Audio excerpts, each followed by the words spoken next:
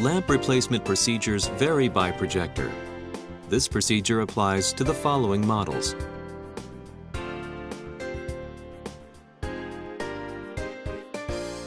When replacing lamps in Christie projectors, use only genuine Christie lamps supplied by Christie. Lamp replacement must only be performed by authorized service personnel.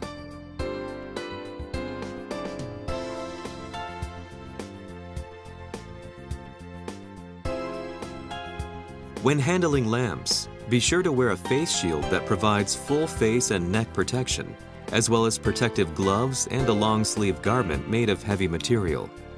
This gear is available from Christie. The tools required for lamp replacement are the special tools included with the projector. A dust blower is also recommended. The special tools are stored on the inside of the lamp door.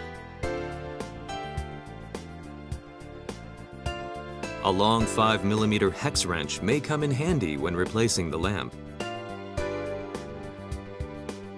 Ready an individual lamp box and protective cover before removing the lamp.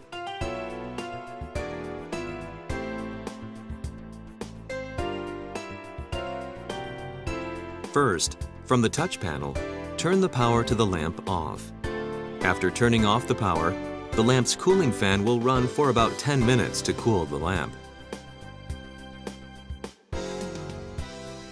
Next, press the power button on the touch panel to turn the power to the projector off.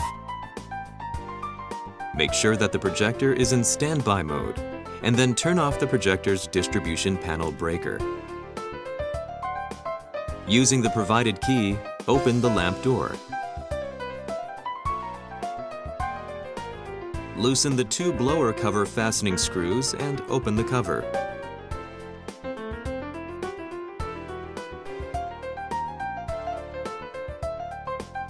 Loosen the two lamp cover fastening screws and open the cover.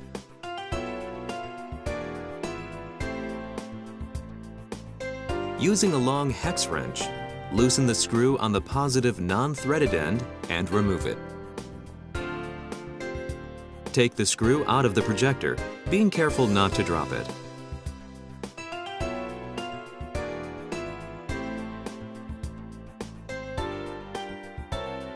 Loosen the bulb nut on the negative threaded end.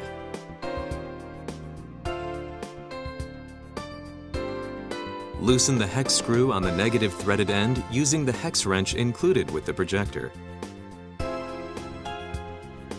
Gripping the positive side of the lamp firmly with your left hand, completely remove the bulb nut on the negative threaded end. After removing the bulb nut, firmly grip the metal end with your left hand and slowly take it out. When doing so, be careful to avoid bumping the lamp against the reflector. After removing the lamp, place it in the original individual lamp packaging.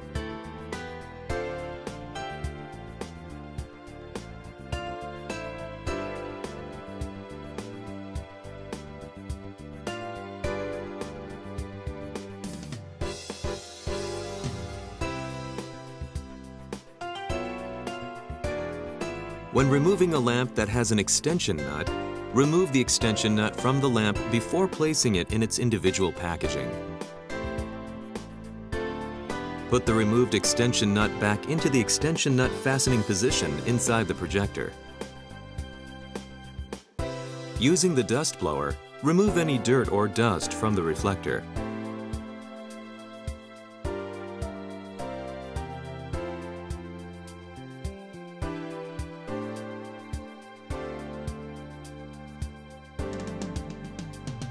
Ready a new lamp and remove it from its packaging.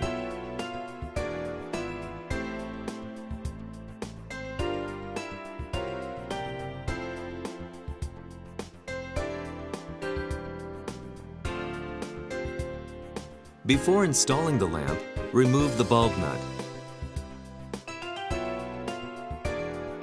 When installing lamps that require an extension nut, first remove the extension nut from inside the projector and then attach the extension nut to the negative threaded end.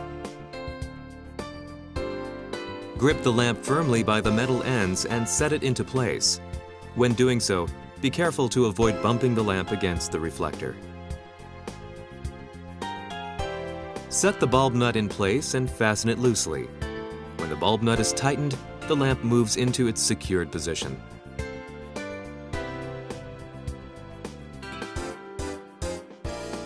Tighten the screw on the negative threaded end. When doing this, make sure that there is no space between the lamp and its mount. Securely tighten the bulb nut. Tighten the screw on the positive side using a long hex wrench.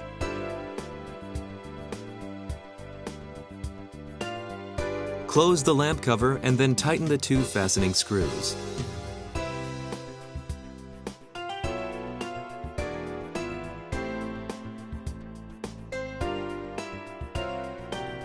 Close the blower cover and then tighten the two blower cover fastening screws.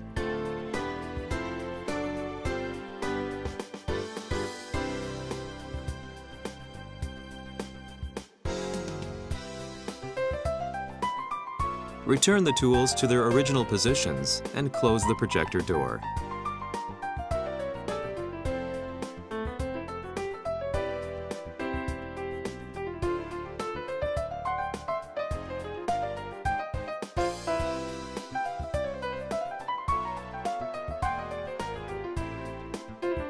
Turn on the distribution panel breaker and then power on the projector. In full power mode, select Menu and Login. Enter the username and password and log in. Select Menu, Advanced Setup, Lamp History, and then Add Lamp. Select the lamp type from Type. When doing so, be sure to select the correct lamp type. If you select the wrong type, the lamp input values will be incorrect, resulting in flicker, reduced life, and possible lamp breakage.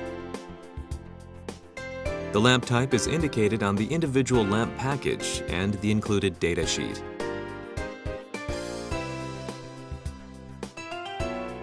Register the lamp serial number. The lamp serial number is indicated on the individual lamp package and the included data sheet.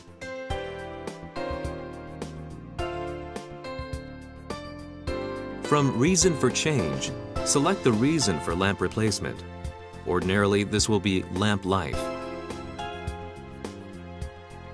Set the lamp alert time. We recommend that you set a time that is somewhat shorter than the lamp warranty period.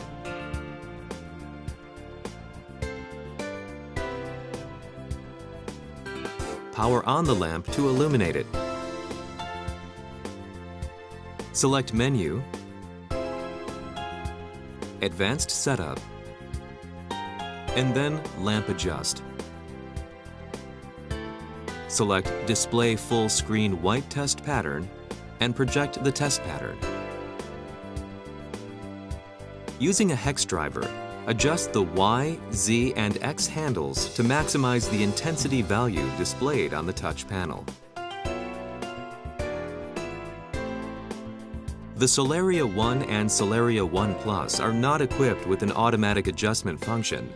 Adjustments must be made manually. When making the adjustment, adjust Y, Z, and X in small increments, in that order, repeating this process as necessary.